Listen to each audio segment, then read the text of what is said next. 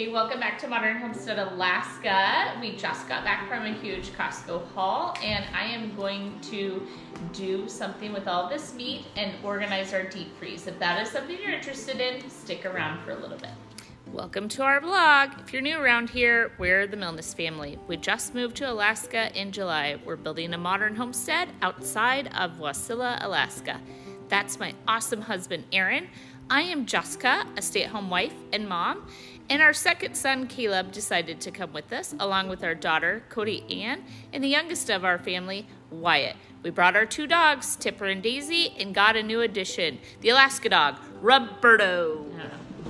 Okay, so as part of the pantry series, we are going to work on filling the deep freeze with meat.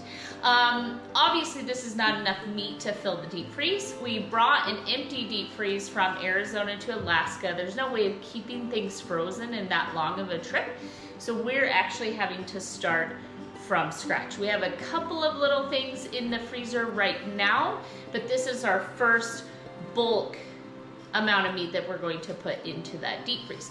I'm going to show you how we break things apart and then how I organize our deep freeze just starting out from scratch. So if this is your first time trying to fill a deep freeze, you're wondering what to do with these big cuts of meat, and so you've kind of shied away from buying those, there are going to be some really good tips and tricks in here for you to stockpile meat at the cheapest price you can get it and have really good food at the end of the day. So let's get into the meat.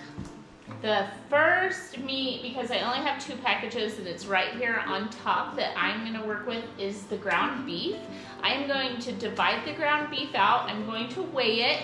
Then I'm going to label it. I'm gonna wrap it with parchment paper and then with foil and get that ready for the deep freeze. So let's take a look at how you should do that. Okay, so the first thing you want to do when you get a really big package of ground beef like this is measure it out for what size your family eats per meal. So there's 5 of us, but I have athletic children that are playing sports and they're all in high school or above. So everyone eats a little bit more than maybe toddlers. So I package my ground beef in 2-pound packages. So on this scale, I just take a piece of parchment so that the bowl that's on my scale can be kept clean. And then I read the package. It's bleeding, but this one, net weight is 6.9 pounds, so 7 pounds. So I'll probably go closer to like 1.5 pounds, 1.75 pounds, but I will try and get 3 or 4 meals out of each one of these packages. So.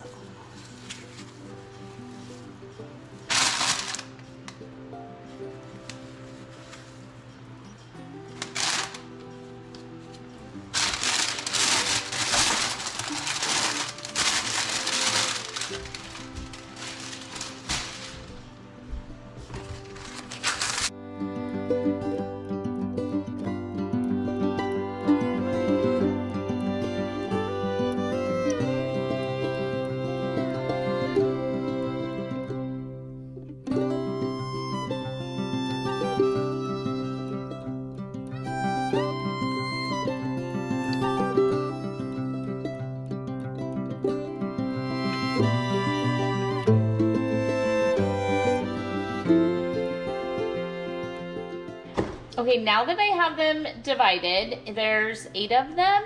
I pulled out 8 pieces of foil and I'm going to roll this in the parchment and then in the foil. I'm gonna label each one of them and then get them in a box ready to go down into the deep freeze. Let's get that done.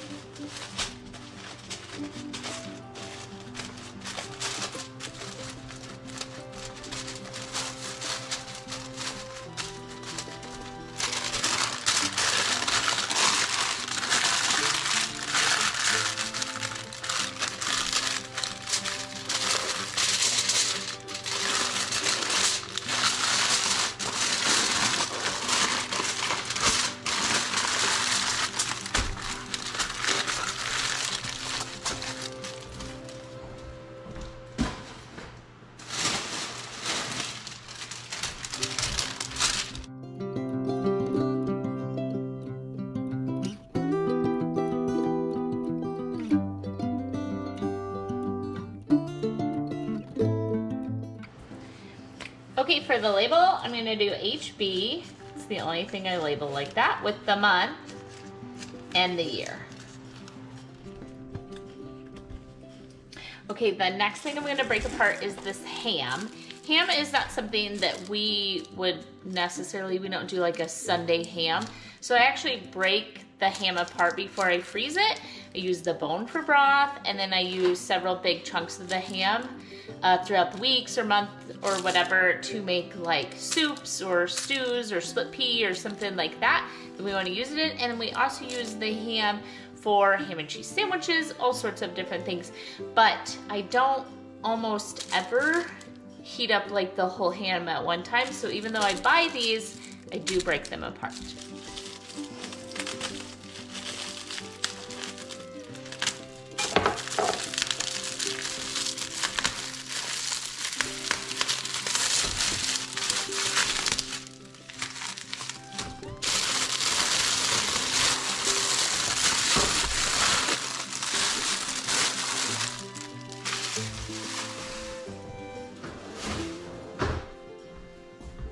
And I don't use that honey glaze at all, so I used to save it thinking I would need it later, and I never use it.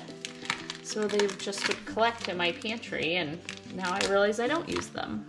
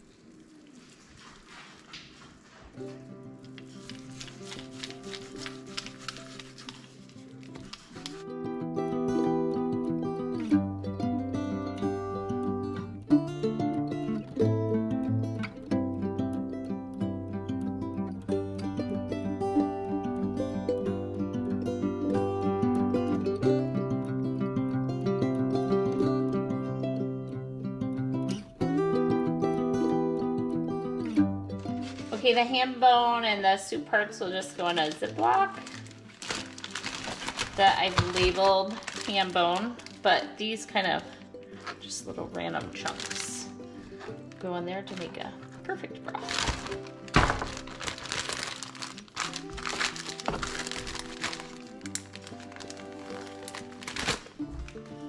Okay, this ham is great for sandwiches or breakfast or whatever. I have 3 pieces of parchment.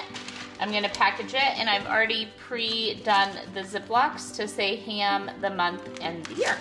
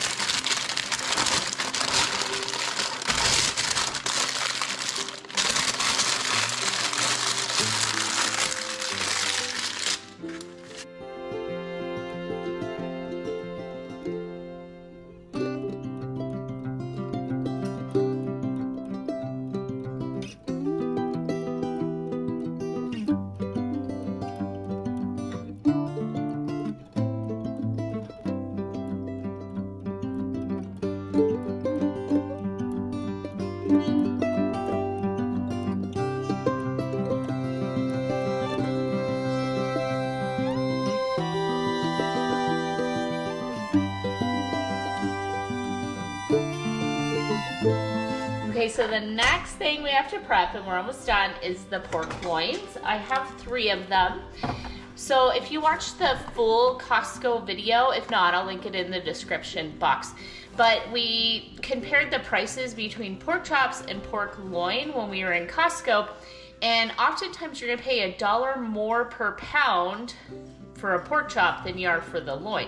Whereas I can buy this whole loin, and each third of it gives us 2 or more meals depending on how you cook it, and we make all sorts of stuff out of this.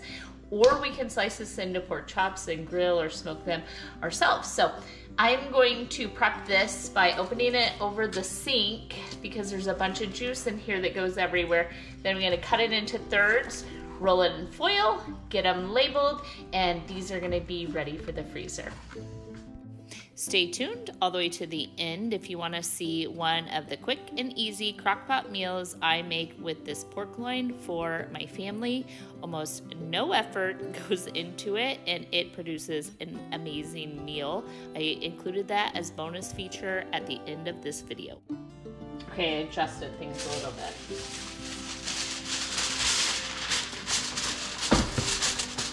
Because every ounce of my kitchen covered with food right now.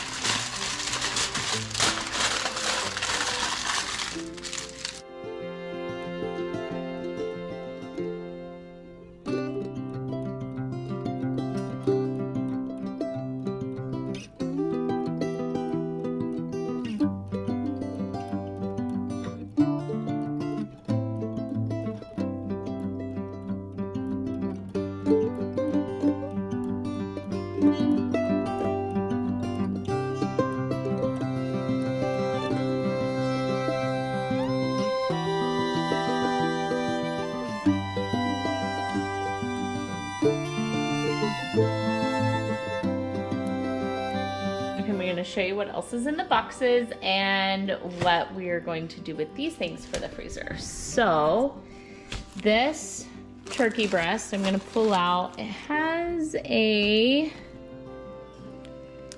use or freeze by date, which is 2 months away, so I don't need to deal with that today. And let's see, the ham that's under here for sell by 6/3/22, so I don't need to deal with that. So these chickens are still frozen, and so we want to do that. There's 2 per bag, but I can put all of these in the freezer that way. This is that huge prime beef, so it's a whole beef brisket. So we're going to put it in the freezer just like this. And then when we smoke this, we will then divide the meat that's been smoked out and freeze that separately. Instead of trying to divide this now, we'll divide it when we're done cooking this meat. Okay, next is we have these pork shoulder butts. We have 2 of these guys. And what we're gonna do is the same thing. We're gonna freeze them. There's actually 2 in this package. This will make tons of meals for us as well. Once we smoke this pork butt, we will put it in separate packages and then freeze those packages and have meat that's prepped and ready to eat. So next we have some chicken breast. I'm actually gonna use the scissors to take apart these packages instead of trying to do it after they're frozen. And then the bacon. We just put those whole slabs in, and then when we make bacon, actually, hold on.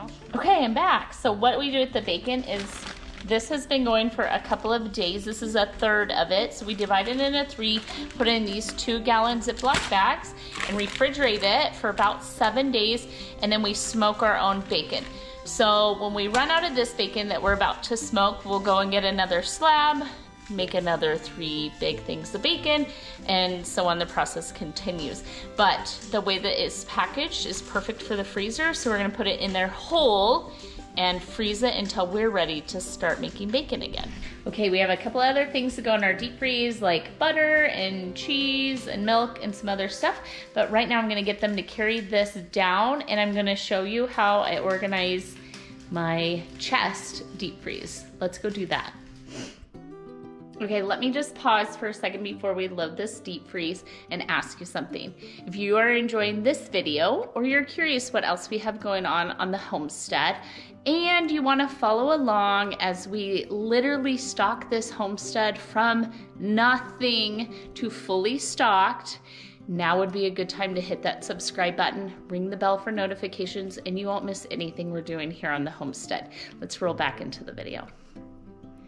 Okay, we're down in the basement where my deep freeze is, and I'm gonna show you my boys after we got home from Costco. Went ahead and threw a couple of things in here just to keep it cold while I worked on the meat.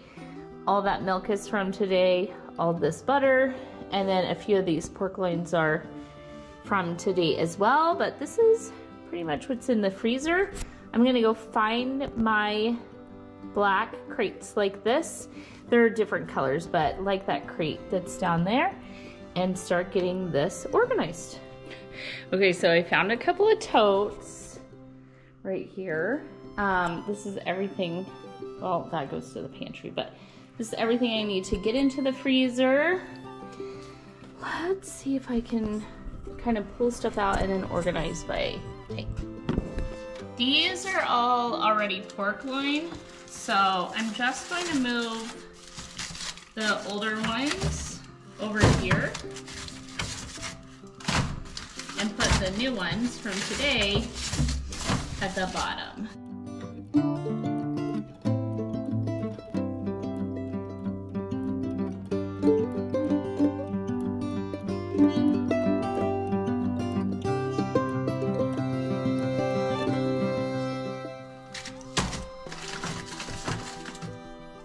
There's a ground beef. There's the ground beef. All right, in this box, ridiculous, we do have some tortillas. These I think will go upstairs. And a ton of popsicles. So these are things we will wait. And then normally I don't do freezer meals, but recently I made a huge pasta. I had so much of it left over that I was able to do a freezer meal. So we want that towards the top where we can get to it quickly. Okay, let's see. We already have milk down here. So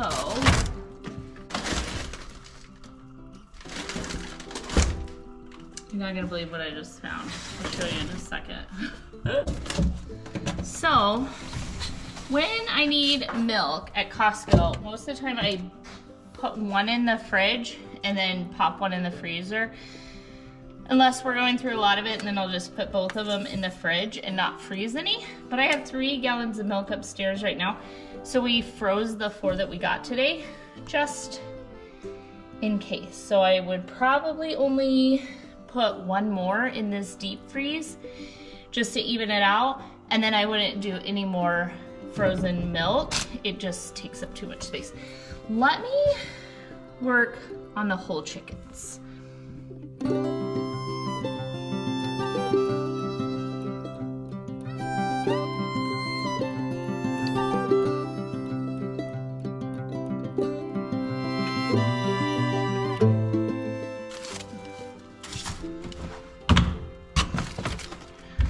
So I have 6 chickens at the bottom, 7 whole chickens in the top one, and then I'm gonna put the chicken breast on here, so all like items together.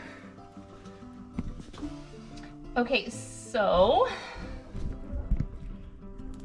all right, we have our chicken situated, and what this chicken is, if we can fit it in or near here, or put it with already prepared things, is the rotisserie chickens from Costco.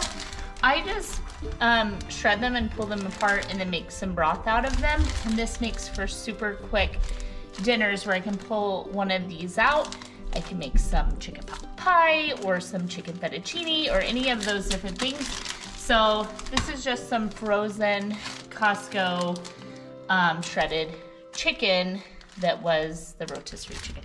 So I'll leave that for now right by the chicken and figure out what I want to do with it. Let's move on to the next thing. Oh, remember I told you I would tell you what I found over here? I found a whole box of pork loin. So what had happened is recently, after we moved here, Costco put a buy one, get one free on the pork loins, and I stocked up. We've been eating them, but I didn't realize I still had so many left. So I'm going to move the pork loins here into that box, freeing this up. Okay, my battery died, but I am back and I didn't move on without you. So this is hamburger. So we need the, or ham, sorry. But this is ham bone. So another whole ham in the bone, just like I did today. And then these are all pork loin.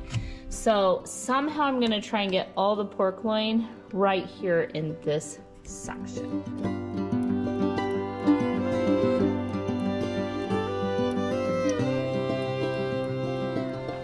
Okay, the butter is taking up too much space here, so in that little space next to the box, I'm just gonna stack butter right down in there. You're not gonna believe this, but look, if you can see, 1, 2, 3, 4, so 6 of these butters fit exactly next to this box. Then these, put a couple of here with the cheese, butter, yeast. I got another yeast. I already had 2 blocks, but I keep plenty of that on hand. And the reason I use sourdough, but I keep so much of that on hand is after 2020, we had a friend that her child has severe allergies and she needed yeast so bad. Like, people were having to like mail it to New Mexico for her to have it in order to make food for her little kids. So I get an extra pack of yeast every couple of months or so, and then I have an open one upstairs that I am working my way through. But I make yeast bread probably twice a week, something like that. So I do actually end up going through a lot of yeast. Okay, so I slid this over here and I noticed that underneath I have quite a bit of extra space. So I'm gonna try and put either the bacon or the pork butt, something underneath this that is easy to grab out and move if I need to get to the milk.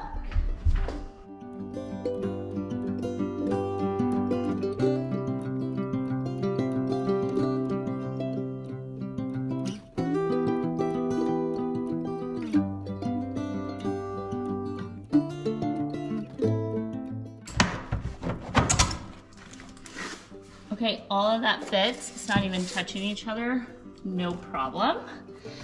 All right, so I have 2 more crates and only a few more things to get in here. Okay, so before I could get my canner out of the trailer and actually can the chicken broth, I still wasn't gonna let chicken bones and such go to waste. So I made a bunch of chicken broth and froze it. You just have to leave really good headspace because it expands. And then you're not supposed to can with these jars after they've been frozen. And of course I would not keep the rings and lids, but if you just pull them out of the freezer and let them defrost, they do great. So I'm gonna put these on the bottom and then show you what goes on top.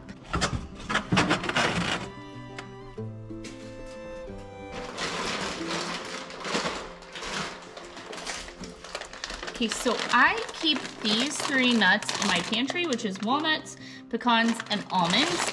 And my pantry is stocked with them right now. So I just keep extras in the freezer because the oil in the nuts was rancid pretty quickly, I think. But I just keep 1 extra of each. And these will fill either a 1/2 gallon or 2 half-gallon jars for your pantry cooking. So I keep extra nuts on hand. So let's put this crate on top and fill this with hamburger.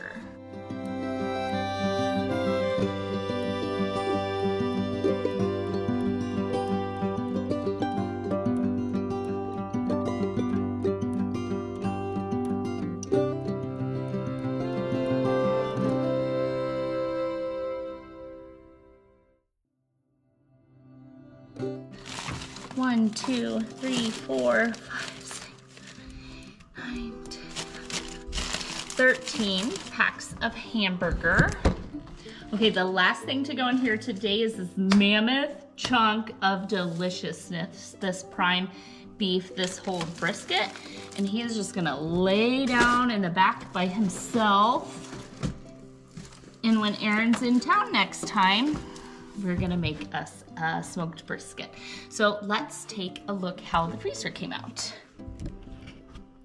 Okay, finally we have all of the butter here. Kind of the packaged things in that one freezer meal we talked about. Underneath this crate is the nuts and the chicken broth, the bone broth. And then here's our hamburger, the prime. This whole chunk here is chicken. We had, what was it, 2, 4, 6, 8 or so gallons of milk. We have our ham and our cooked chicken down there. 2 pork butts, which is actually 4 because there's 2 per package. 2 slabs to make bacon with. We kept our dairy together. This is some frozen cheeses. I don't actually like shredded cheese, but I end up in situations where I have it, and instead of opening more, I put them in here, and then I have them if I want to make like a lasagna or baked pasta or something to give away, and I have those extra cheeses. And then there are some other cheeses that I had opened, and they were on the verge of going south, so they got frozen. They will need to be grated after I defrost them in order to cook with them. However, I would rather have them grated and melted into a cream sauce than go bad and be wasted. So that's why they're in the freezer. We have our yeast, and we have an obscene amount of pork loins in the freezer right now. So I will continue to add to this. We plan on getting some stand-up freezers because we have fish upstairs in that freezer that we caught this summer, a bunch of salmon and some other things.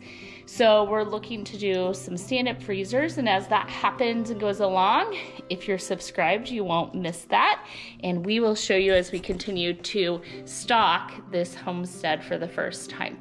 As we've approached the end of this video, I want to wish you well. I want to tell you to have a beautiful, blessed week. And I hope that you stick around for a little bit. We have so much more to learn and grow and do together. I will see you in the next video.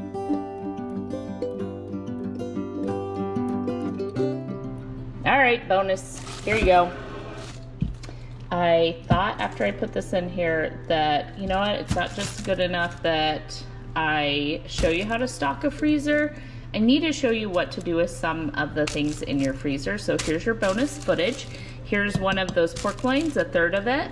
I topped it with a little rancher steak rub, some red pepper flakes, and some barbecue sauce that I had gotten from the haul of the girls' team Costco video. So anyway, I put that in the crock pot on high. I'm gonna leave this on the countertop. When it's nice and cooked, I'm gonna shred it up and I'll bring you back for that. Okay, I just dropped my son off at baseball practice, and I had this on high for like 4 hours, and then I turned it down to low. You can cook it on high and then shred it, or you can cook it on low. It doesn't actually really matter. It's actually really forgiving. So now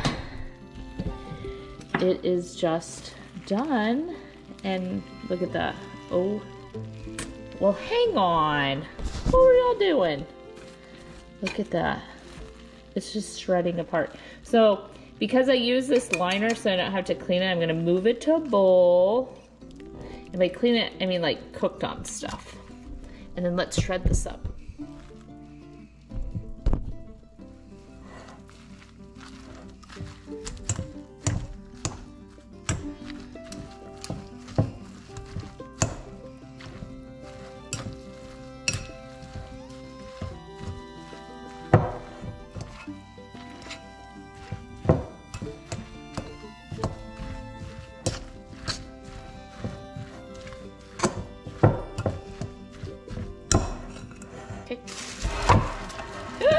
Look, I spit that all over my wall. Jiminy Christmas. All right, so back into the bowl, into the crock pot, I mean, and then just leave it on low, and your family eats whenever they are ready.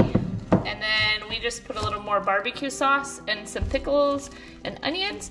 And this will either go on top of rice, which is one of my son's favorite ways, or my husband got these potato buns at Costco the last time we were there. I just popped them in the freezer, so I grabbed them out.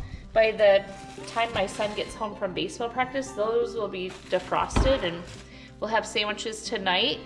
And then whatever's left over, we will put on rice and make rice bowls out of it tomorrow. So this will serve 2+ meals for 4 people. And so pretty good. I hope you enjoyed that.